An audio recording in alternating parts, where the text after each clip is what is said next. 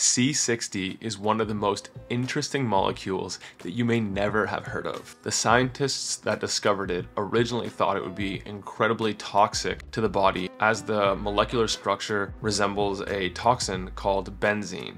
Yet when they apply it to animals such as mice, they were found to live up to 90% longer. And that was before they decided to end the trial. This molecule works by penetrating into cells and protecting them, acting as a powerful antioxidant buffer. Basically, it helps protect cells and protect organs and protect the body against the ravages of living, of extreme situations, and helping maintain homeostasis despite chaos.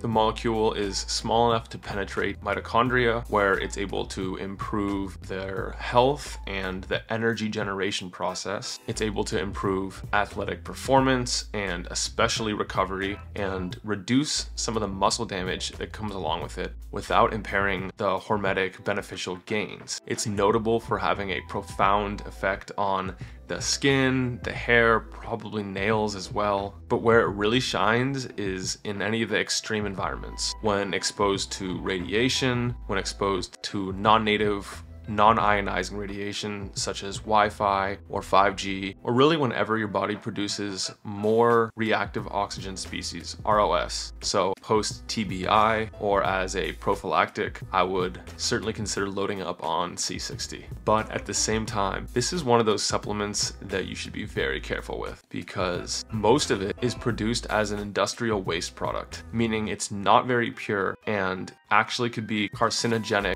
because of the solvents and other contaminants that are found within it when you're creating it for industrial applications, when the purity doesn't really matter that much. Most of the unscrupulous companies in the space will buy the really cheap industrial C60 and reuse that. And if you're consuming those kinds of products, you're not going to be getting the benefits. You'll probably just be experiencing the side effects. So what I like to do is look for a company that uses a form that's intended for human consumption called ESS60. That's, in my opinion, the gold standard. It's what they use in some of the clinical trials. And if you can find a product that contains ESS60, you're golden. Or one of my go-tos is My Vital C.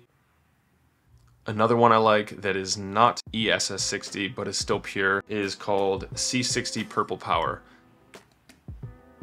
When you're looking at products, you want to make sure that they are solvent-free, that they're highly pure, at least 99.95% pure, or ideally 99.99%, that the C60 comes in dark bottles, that they actually let you know that the products in olive oil have the highest concentration of C60. Nothing you can do about it. Olive oil-based C60 is always the strongest. And then after that is avocado oil, and then MCT oil is the weakest among those three. That's just because of the maximum amount of C60 you can dissolve into those three different types of liquids is set. I believe the olive oil based C60 is more than twice as concentrated as the MCT oil version. And that's if they're doing everything properly. So if you really want to experience this, you're going to want to choose the olive oil based C60.